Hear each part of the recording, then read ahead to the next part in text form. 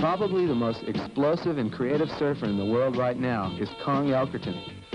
Kong has the most incredible drive that pushes him to go for the impossible maneuver, and more often than not, he pulls it off.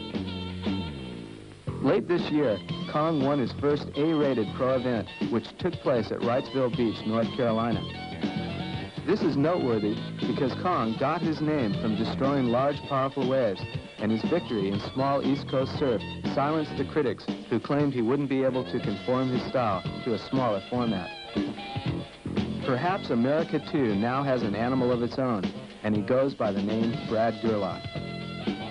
The week after Kong won back east, Brad pulled off the upset of the year by defeating world champ Tom Carroll in the California Stubbies. His powerful go-for-broke approach is so aggressive that a direct comparison to Kong is inevitable. Even Tom Carroll had to applaud Brad's performance at Oceanside. Although the wind-blown waves were far from ideal, Gerlach's lightning speed milked each ride for maximum points. At only 19, Brad has become the most promising new talent to emerge from California since Tom Curran, and his pro career is just beginning. You could even say that Brad and Kong are like two sand crabs fighting for a chance to become the world champion. Both are extremely confident young surfers, and often Kong doesn't even grab a rail to balance himself in the tube.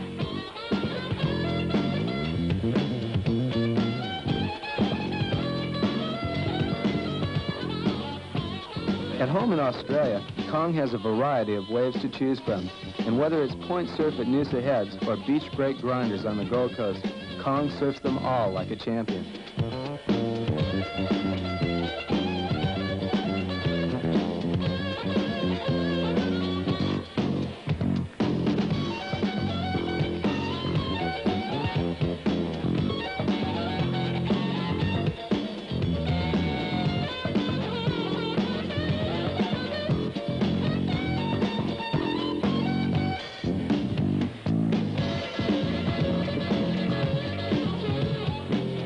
Professional surfing seems to be getting more and more standardized every year, so it's great to see surfers like Kong and Brad Gerlach not holding anything back.